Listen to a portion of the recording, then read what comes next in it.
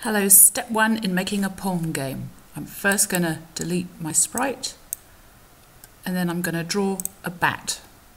So I'm going to select a rectangle tool and I'm going to make it red.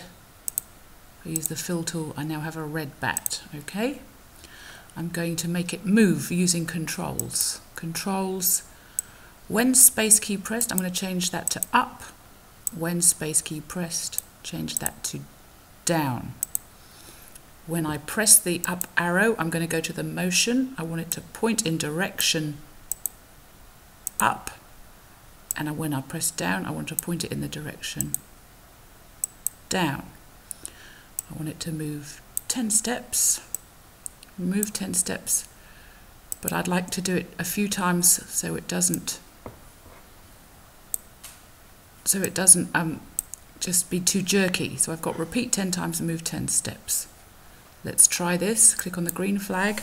I'm pressing the up arrow. Ooh, down arrow.